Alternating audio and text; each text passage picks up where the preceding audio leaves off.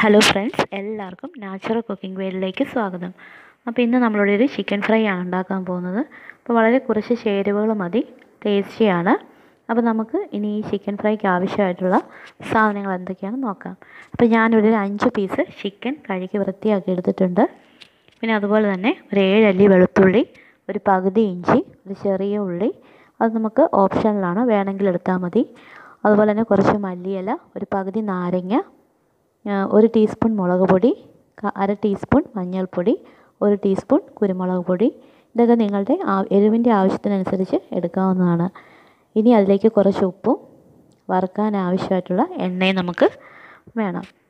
അപ്പോൾ നമുക്ക് ഇനി ഇതെങ്ങനെയാണ് തയ്യാറാക്കുന്നത് നോക്കാം. അപ്പോൾ ആദ്യം ഈ ചേരുവകളെല്ലാം കൂടെ നമുക്കൊരു മിക്സിയിലേക്ക് ജാറിലേക്ക് ഇട്ട് നാരങ്ങ കുരു കളഞ്ഞ് നീക്കിയ ശേഷം നമുക്കത് നീര് പിരിഞ്ഞൊഴിക്കുക അതിലേക്ക്.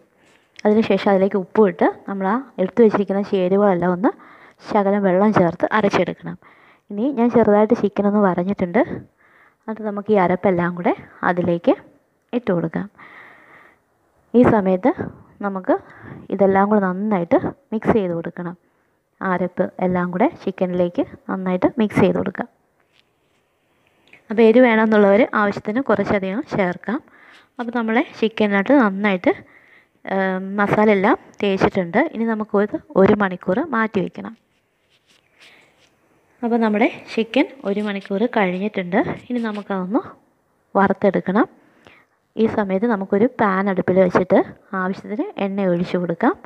എന്നിട്ട് നമ്മുടെ ഓരോ ചിക്കൻ പീസും അതിലേക്ക് ഇട്ടിട്ട് നമുക്ക് ഒന്ന് വറുത്തെടുക്കാം. അപ്പോൾ ഒരു വശം നന്നായിട്ട് ബ്രൗൺ ആയിട്ട്, തീ വളരെ കുറച്ച് വേണം ഇടാൻ വേണ്ടിയിട്ട്. എന്നിട്ട് ഓരോ വശവും നല്ലതായിട്ട് മുരിച്ചെടുക്കണം. എന്നാൽ അത്യാവശ്യം വേഗം വേണം.